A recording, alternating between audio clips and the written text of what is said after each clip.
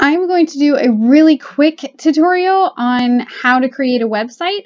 It is not going to be lengthy. I'm not going to get into all of the details. That is for a more in-depth training, but I'm going to show you that you can do it. So if you click here and put website,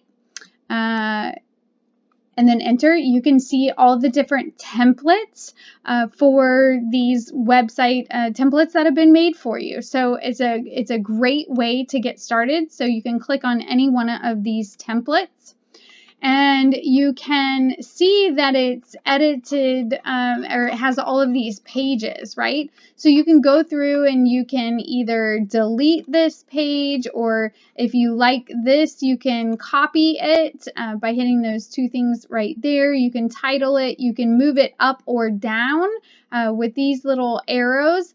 And when you're ready, you're going to hit publish as a website. So you can edit all of the pictures, all of the content. We're going to put directly social, and then I'm going to show you really quickly. You can also add links, all kinds of things.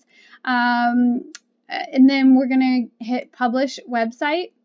And web style, there's different types of web styles you'll have to go through, but you can see you can click on that and then hit publish, and you are ready to go. And then it says open website.